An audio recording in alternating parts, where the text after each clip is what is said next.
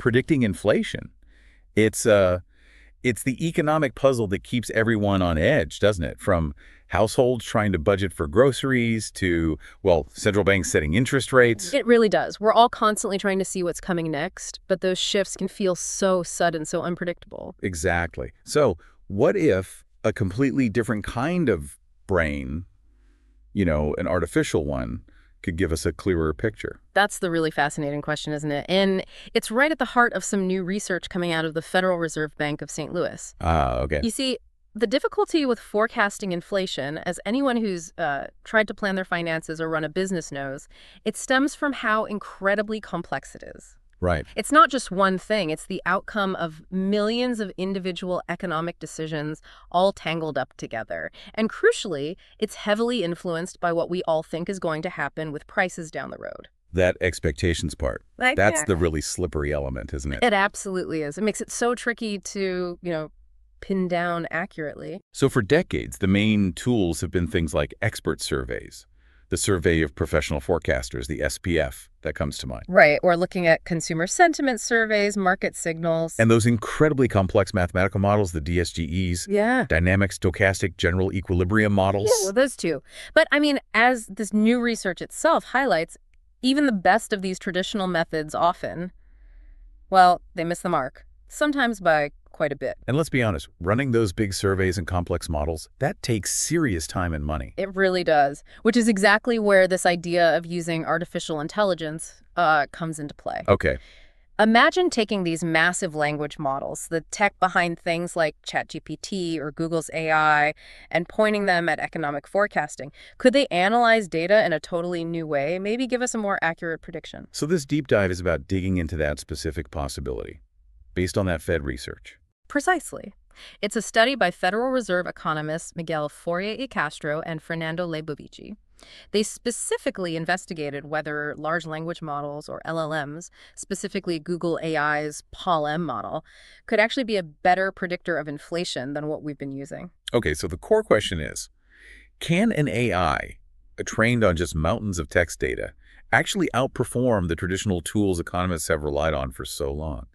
Could this be like a genuine game changer for economic forecasting? That really is the central idea they explored. Think about what these LLMs are fundamentally built to do. Models like OpenAI's GPT-4, or in this case, Google's PaLM, they excel at finding patterns, subtle relationships within language, within text. How do they learn that? Well, at a basic level, they learn by predicting the next word in a sentence over and over on unimaginable amounts of text. And in doing that, they absorb a huge amount of information about the world, including economic trends, indicators, even the sentiment expressed in news articles or reports. It's like they're reading the economic tea leaves, but on a scale a human could never manage. Kind of, yeah.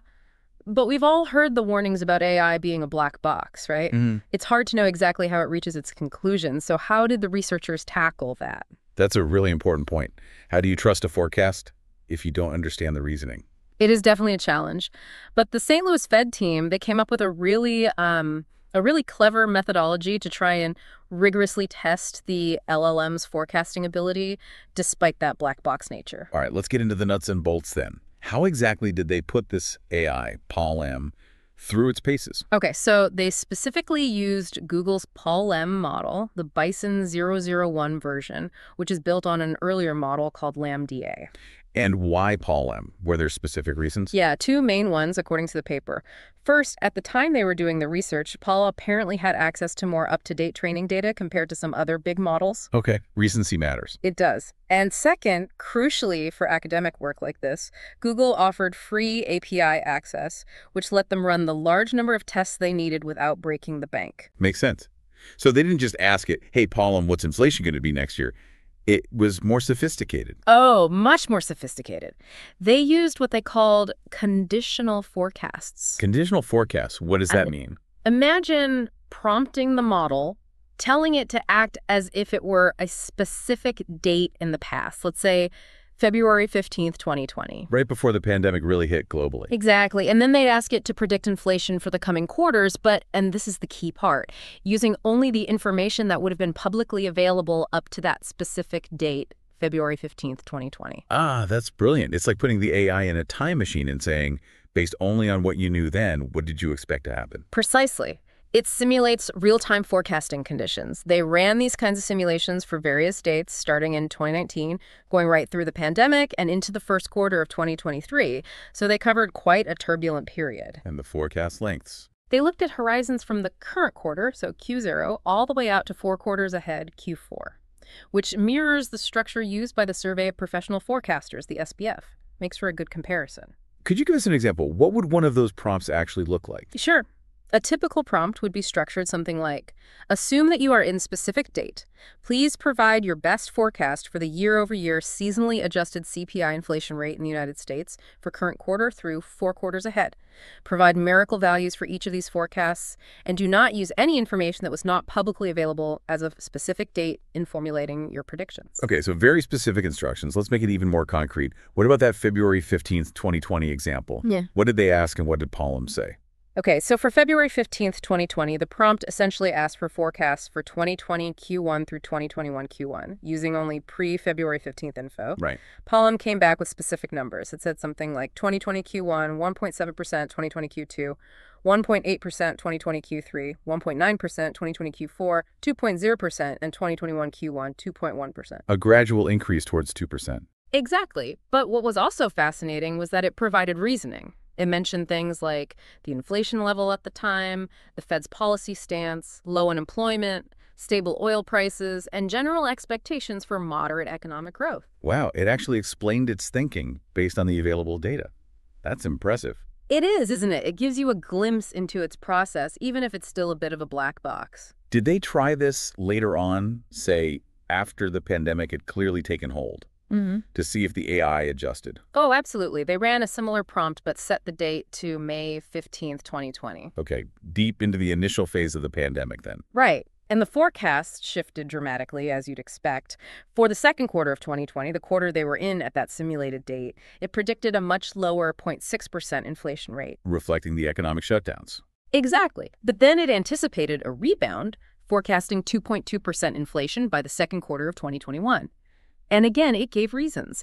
It explicitly mentioned the huge near-term impact of COVID-19, but also factored in expectations of an economic recovery later in 2020, plus the effects of monetary and fiscal stimulus. That's quite a dynamic adjustment. It really shows the model seemed to be processing the new crisis-level information. It does suggest that, yeah. Now, this method of simulating the past is really neat, but technically, aren't these still what statisticians call in-sample forecasts?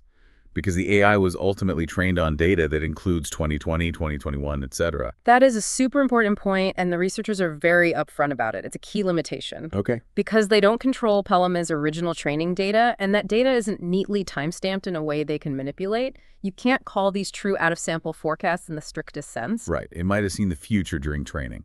Potentially. However, this clever conditional forecasting approach gives strong evidence that the model can discipline itself, that it can filter its knowledge and focus only on information available up to the simulated date. So it strongly suggests it's genuinely forecasting from that past perspective, not just recalling future events it learned during training. That's the argument, and it's quite persuasive based on their results. It gives us much more confidence than just asking for a simple forecast. Okay, so they ran all these conditional forecasts across different dates, different horizons.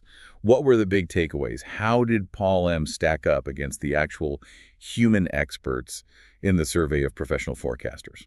Well, the headline finding is pretty striking. Overall, when they looked at the mean squared errors, which is basically a measure of average forecast accuracy, lower is better. Pollum generally had lower errors than the SPF. Lower errors meaning more accurate? Or more accurate, yes.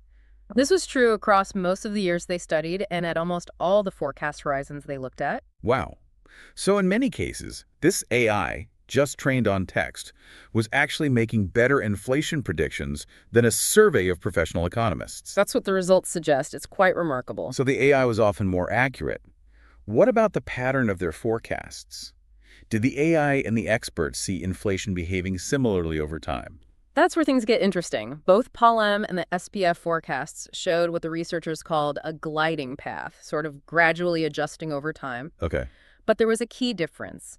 The SPF forecasts showed a much stronger, much faster tendency to revert back towards the Federal Reserve's 2% inflation target. So the human experts kept predicting inflation would snap back to 2% fairly quickly. It seems so. Their forecasts showed a stronger pull towards that target. Paul M's forecasts, on the other hand, also reverted towards the target, but much more slowly, much more weakly. Huh. So the AI wasn't as convinced inflation would return to target so fast. Apparently not. The average speed of that reversion was significantly lower for Paul M compared to the SPF. It suggests maybe a different way of weighing the incoming economic signals, or perhaps less anchoring to the official target. That's a fascinating difference in behavior. Did one overshoot more than the other at any point? Yes, the data show that Paul M tended to overshoot inflation, predict it higher than it turned out to be more than the SPF did in late 2022 and early 2023. Okay. And were there specific years where the AI really shone or struggled compared to the SPF? Definitely. Paul M significantly outperformed the SPF, meaning it was much more accurate in 2020, 2021, and 2022, those highly volatile pandemic and recovery years. Interesting. But it actually underperformed, was less accurate in 2019, before the pandemic, and also in early 2023. So its advantage seemed greatest during the period of highest uncertainty and disruption. That seems to be the case, yes. What about those different forecast horizons? Was it better predicting next quarter or next year? The SPF actually had a slight edge for predicting inflation in the current quarter, the immediate term. Okay.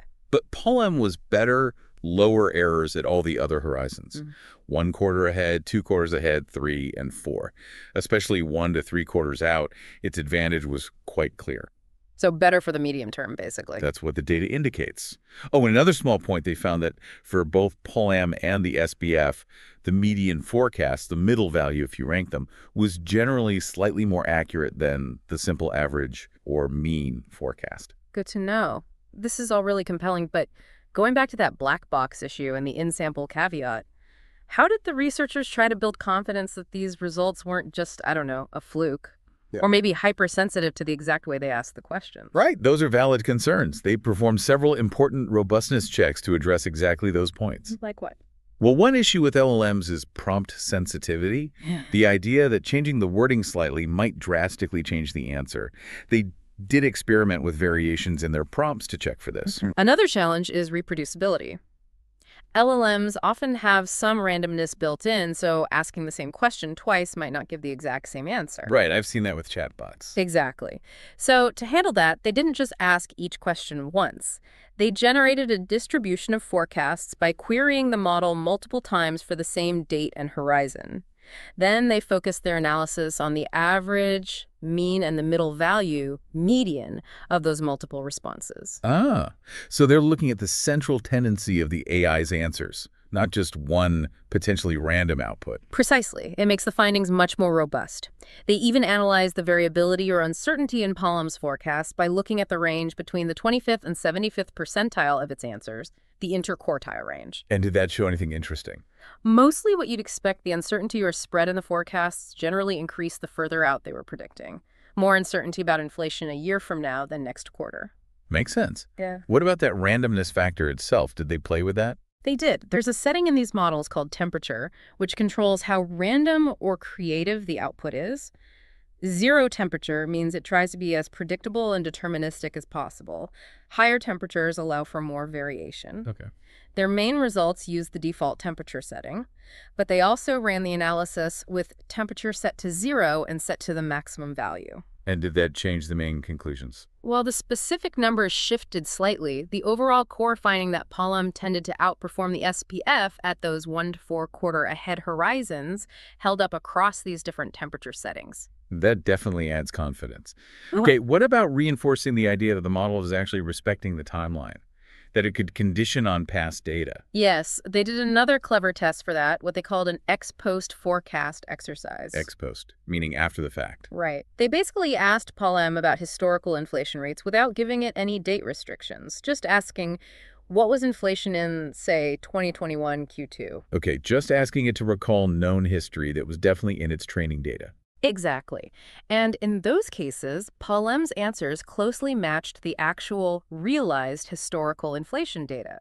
But crucially, those recall answers were significantly different from the conditional forecasts it gave when it was asked to pretend it was an earlier date. Ah, I see. So when it was asked to forecast from, say, early 2020, its answers for 2021 were different than when it was simply asked to state the known inflation for 2021 later on. Precisely. This provides strong evidence that the conditional prompting was working, that the model was genuinely attempting to forecast based on the limited information from the simulated past date, not just regurgitating known outcomes. That's a really smart way to check that. So even though the training data contained the future, the model seemed able to effectively ignore it when instructed. That's the interpretation, yes. It suggests the model has a capacity for this kind of conditional reasoning based on the prompt. They also did one more check using the initial real-time inflation data releases before any later revisions and found the overall results were broadly similar. Okay, this sounds incredibly promising then. So let's zoom out. What are the potential real-world implications here? Why should, you, the listener, care about AI forecasting inflation? Well, I think the biggest implication is the potential for these LLMs to become a really valuable complementary tool for inflation forecasting.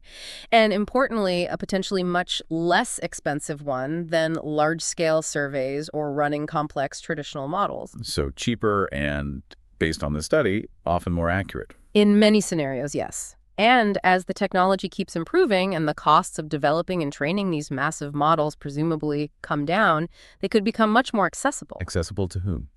Well, potentially to smaller businesses trying to make pricing or investment decisions, maybe even individuals looking for a more informed view on where prices might be heading. Could it help you plan your own finances better? It's possible. It really does feel like you could democratize access to sophisticated forecasting, doesn't it? Moving beyond just big institutions. That's certainly a potential long-term outcome. The researchers also point out that this approach could be incredibly useful for forecasting other economic variables where we just don't have good survey data or where it's prohibitively expensive to collect. Like what kind of variables? Maybe things like really detailed labor market statistics for specific demographic groups or tracking household income trends in specific regions, areas where traditional methods struggle to provide timely or granular data. LLMs might be able to fill some of those gaps by analyzing text data. That could really open up whole new ways of understanding the economy in near real time. It absolutely could. So wrapping this up, the key takeaway is that this AI, Google's Paul M in this study, demonstrated a pretty remarkable ability to predict inflation, often doing better than the established survey of human experts just by processing text. That's the core finding from this really fascinating St. Louis Fed research, yes. The LLM showed promising capabilities, outperforming the SBF in many of the scenarios they tested, particularly for forecasts looking a few quarters ahead. But we do need to keep that caveat in mind. These were technically in-sample forecasts, even with that clever conditional method they used. That's right. It's a limitation inherent in using pre-trained models where you don't control the training data timeline. However, the evidence suggesting the model can condition effectively on past information when prompted is, I think, a very significant and encouraging result in itself. Okay, so maybe the final thought for you, our listener, is this. What does this all signify for the future of how we understand and predict the economy? Could AI tools like these fundamentally change the game for economic forecasting? And maybe even level the playing field, putting powerful predictive tools into more hands?